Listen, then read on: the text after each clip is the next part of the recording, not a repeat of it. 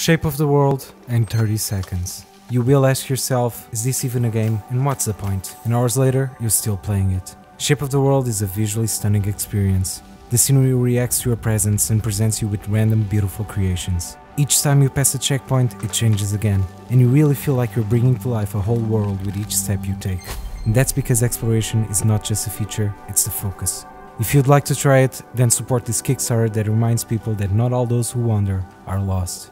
7 trees out of 10.